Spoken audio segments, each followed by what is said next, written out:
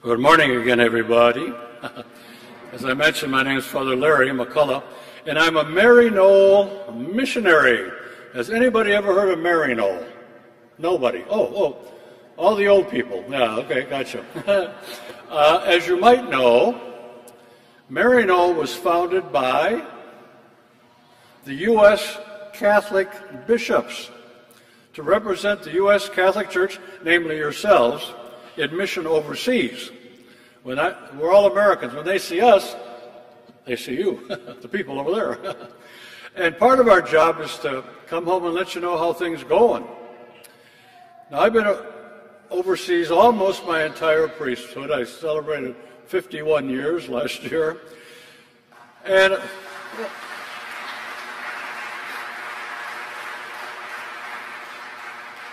you know, that's very moving. But I've been visiting many churches, and every time I mention that, people applaud.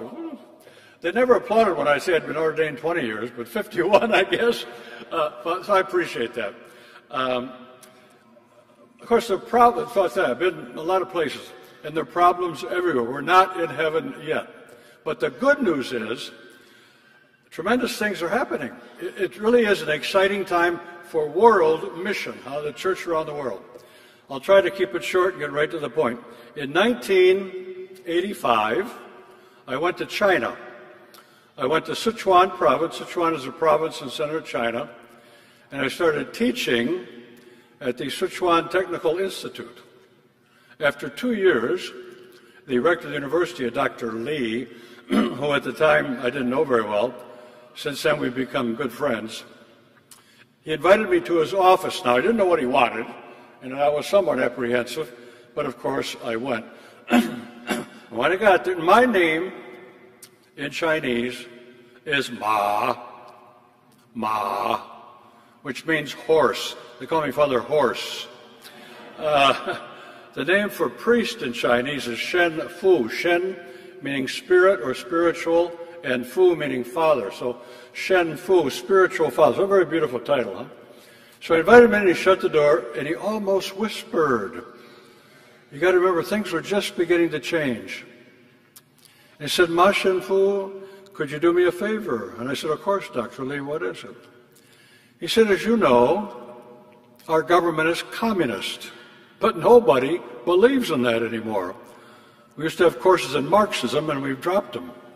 The problem is, we don't know what to believe, especially our young people. So I give you permission, because obviously without his permission, I couldn't do anything, to go around and visit as many classrooms as you can and just share, with our students what motivates you, like to get up in the morning, but especially to have come all this way. Of course, here I am thinking like a missionary. So I started visiting classroom after classroom. Now, as you might have heard, and it's true, the students in the Orient are wonderful, very respectful, very attentive. But when I showed up, they actually got kind of excited. They had never seen a foreigner before, literally. I was one of the first foreigners on campus. Oh, ma shen fu, waning, walai. Oh, men yao ting ni the dao li. Father Larry, come on in. We're anxious to hear what you have to say. So I said, I'm a Catholic priest. Blank stares, never heard of one, never met one before. I said, I'm a Christian, washirigajidu too. Now they have some vague idea what that means. They know that Christianity is one of the great world religions. I said, we believe that there's a God. You see, they don't. It's not that they don't believe, no one's ever told them. And we believe that this God has created this magnificent universe that surrounds us, and he's created you, he's created me, because he loves us. And to be happy, to be really happy in this life, the most important thing is to care about one another. That's all I said. Now, you hear that every Sunday, right? That's the gospel. They had never heard that, and I was not ready for the reaction. Very emotional.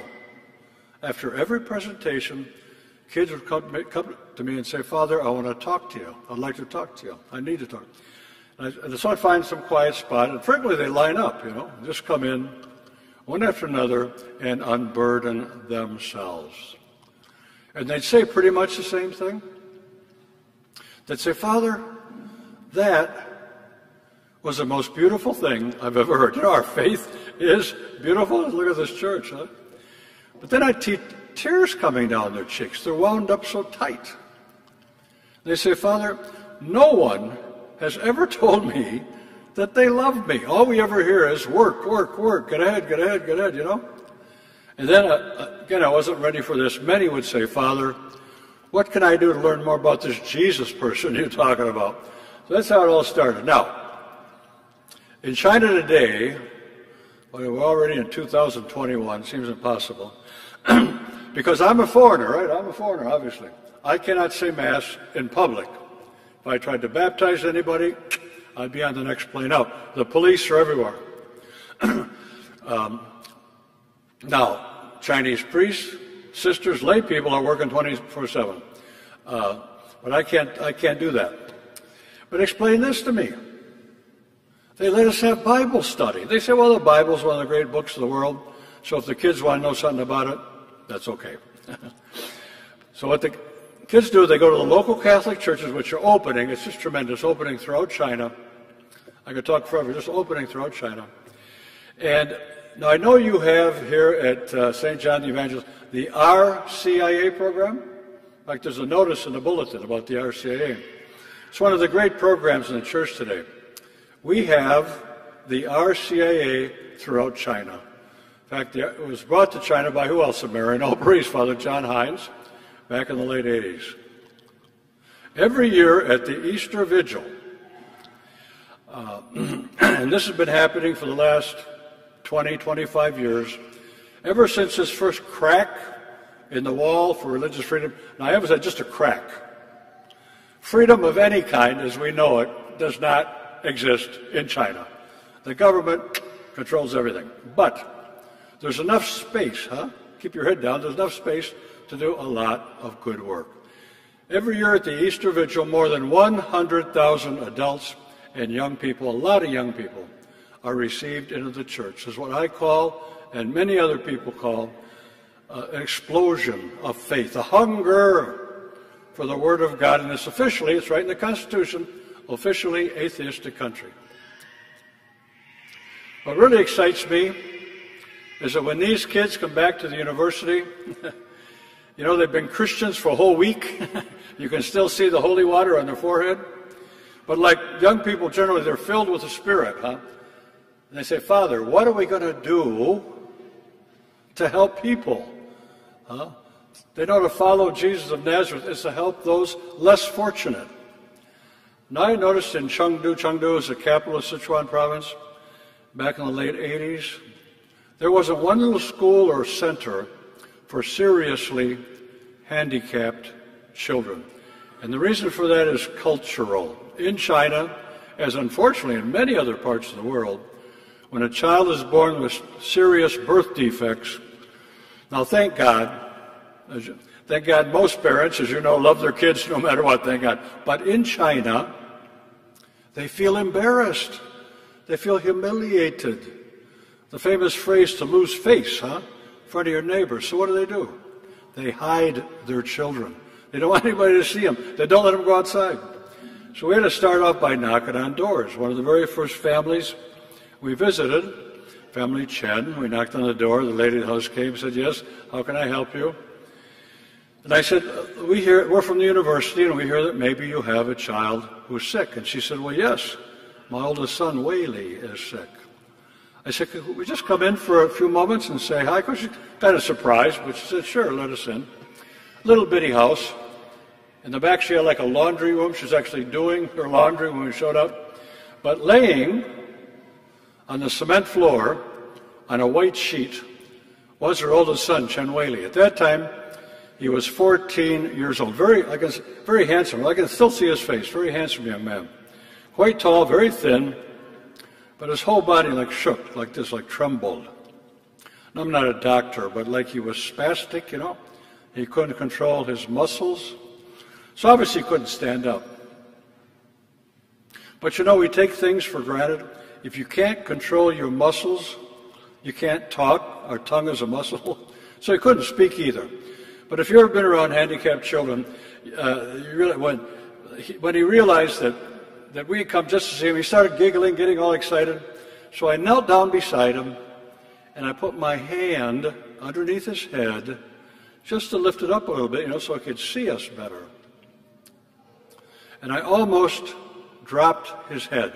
He was missing half of his head. From the top of the forehead to the back of the neck was completely flat. I've never touched anything quite like it. So very gently, I put his head back down. When I did that, I realized the reason this young man was like that was that basically, since he had been born, he had spent his entire life, at least during the day, laying on that cement floor. You know, a baby, when they're born, the cranium is very soft. His skull had taken the shape of the floor. That's all it was. Afterwards, I noticed in a lot of our kids who are crippled, spend a lot of time on the floor, the same kind of indentation, but his was severe. So he told his mom, we're opening a little center at the local Catholic church, and every day some persons would come and take Wei-Li in the afternoon and bring him back. Because she's very happy about that, something for her child.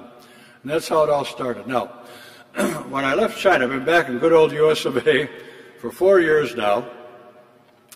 We had 21 centers. Every Catholic church in Chengdu and the surrounding area had a little center. We never say to these beautiful people, we're not going to help you unless you become a Catholic, unless you become a Christian. Never. As you know, God's love is for everybody.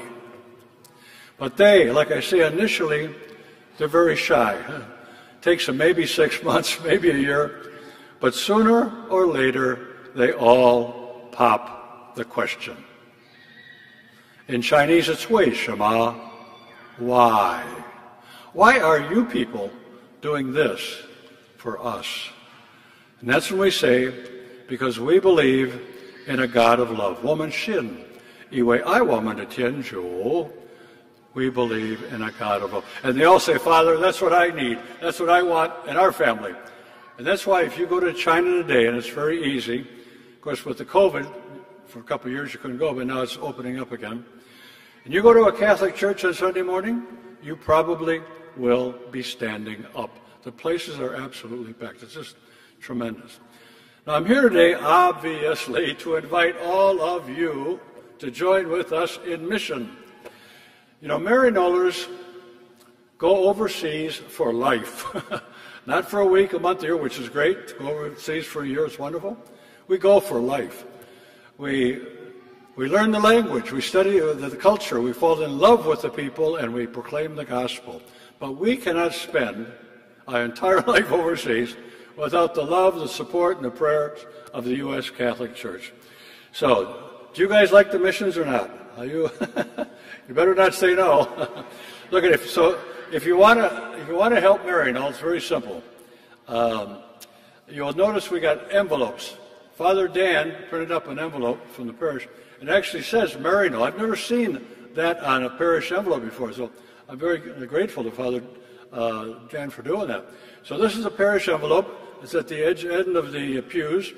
And I got another one, a little bit bigger, same kind of envelope, white envelope, also at some of the pews, and at all the exits when you leave church.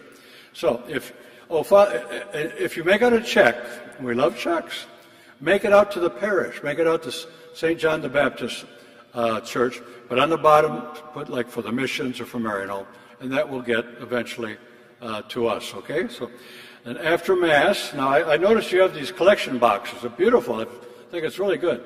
You can put them in the collection basket, or, if you didn't bring your checkbook, take them home and bring them back next week, huh? And then put them in the collection box. And again, on behalf of more than 1,000, now we got 1,000 Maryknoll men and women. We have priests, brothers, sisters, and lay missioners working in 27 different countries in the world. I just want to say thanks for your love and support. Finally, can I give you my blessing? The name's McCulloch. Can I give you an Irish blessing? Okay. Can I give you my Irish blessing in Chinese? Only at St. John's you're going to get a blessing in Chinese today. Why do I do that? Just to emphasize the fact that every language, every culture is beautiful, especially when it's used to praise God and help other people, huh? So this is how we give a blessing in Chinese. We say Yuan Tianzhou. Now the name for God in Chinese is Tianzhou. Tian means heaven. Tian. Have you ever heard of Tiananmen Square in Beijing? Tian meaning heaven, An meaning peace, Men meaning gate. Tiananmen, the gate of heavenly peace. Now, so Tian means heaven. Zhu means Lord, Master, Owner. So the Chinese call God Tianzhou, the Lord of heaven. Isn't that beautiful? Yuan Tianzhou, Zhangfu Nimen, Bahu Nimen, Suge Nimen, Ping An, that's it, An again, peace, Ping An, In Fu, Ji Zi, Ji Shang Shen Zhiming. Amen. Of course, that simply means, may the Lord bless you and protect you, fill your hearts with his love and peace. In the name of the Father, and the Son, and the Holy Spirit. Amen. God bless you all.